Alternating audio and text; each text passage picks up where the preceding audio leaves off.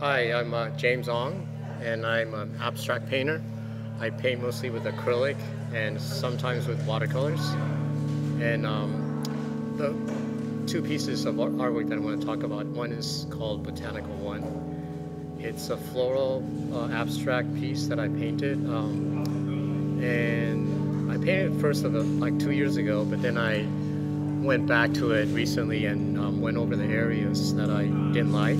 What I usually do is I use like white or light yellow to white out the areas I don't want.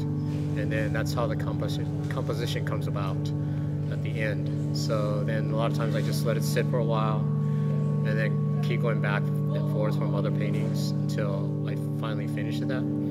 So, and the other painting that I recently completed is called Jam Session. And if you take a look at it, it's kind of like white at the top, and it gradually gets down to a lot of dots, a lot of spots, and then at the end, there's kind of like random lines and splotches of paint. So it's kind of like a jam session in that it's kind of free forming, like a jazz session. So it kind of reminds me of a musical composition where everyone is kind of on their own.